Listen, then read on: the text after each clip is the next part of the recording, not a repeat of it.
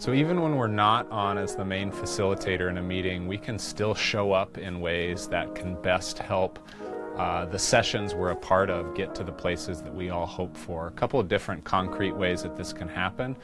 You as a leader and facilitator already have this larger awareness of airtime.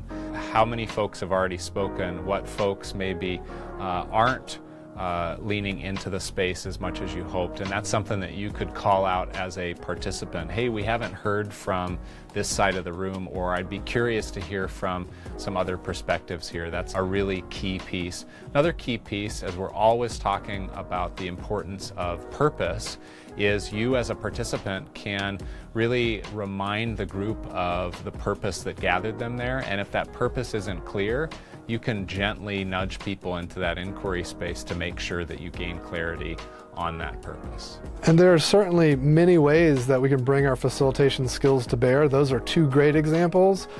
The main thing we want to make sure is that we're not usurping control.